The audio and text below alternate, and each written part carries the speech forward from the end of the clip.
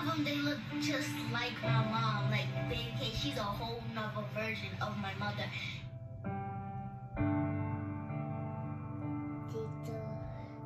So I look like my mom. And my mom, she did a great thing. She take care of us. 3 generations inside this Baltimore City home.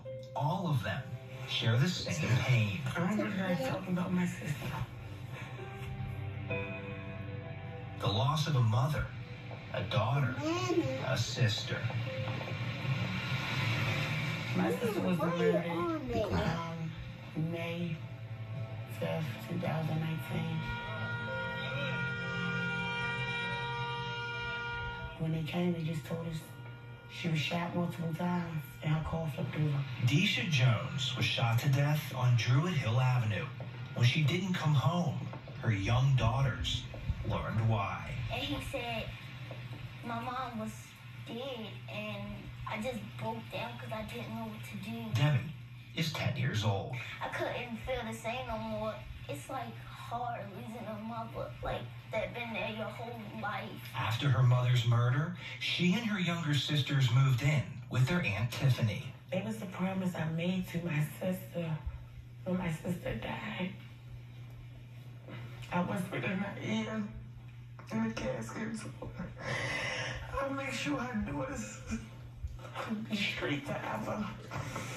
And I'm gonna live up to that as long as I'm here.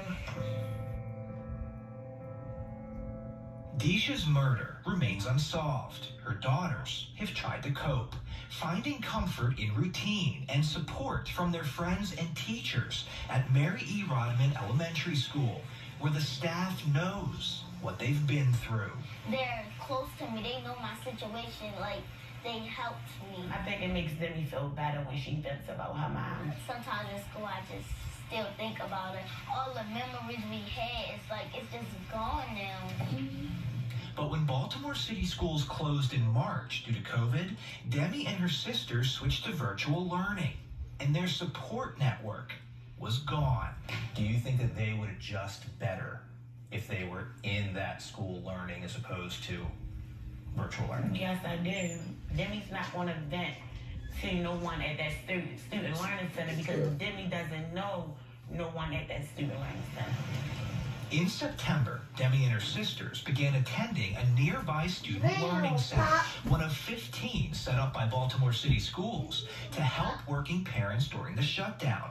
About 1,000 children are enrolled citywide, and the safety protocols at the learning centers appear to have worked. During the first 7 weeks, city schools reported 0 cases of COVID involving students and staff. This is the learning center Demi and her sisters attended. It's literally inside Mary E. Rodman, their elementary school. You can see that it's staffed, but it's not staffed with the teachers and counselors who have been there for Demi since her mother was killed. It's staffed with other adults she doesn't know. If they're going to open a learning center, why won't we just go back to regular school?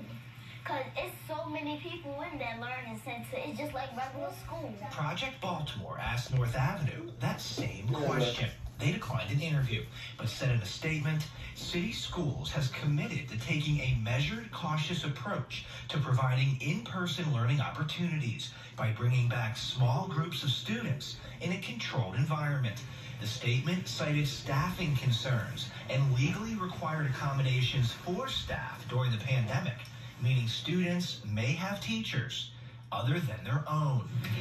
Demi is no longer attending the Learning Center. Without her teachers and therapists, she wasn't doing well. Her community tries to fill the void. I know you're going to miss your mom. She's going to always be with you, though. You remember that. Don't you ever forget that. She'll always be with you. People say it's going to be okay, and to me, it's not, because it's my mother, and I never expected her to be gone so easily, and while I'm so young. I'm trying to be strong because I know that's what my sister wants. As long as her kids are good, she'll rest in peace.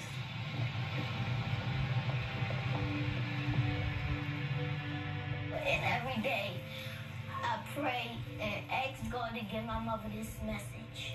I miss you so much. I don't know why he took you so fast, but just know I will always love you. I'm Chris Pabst, and this is Project Baltimore.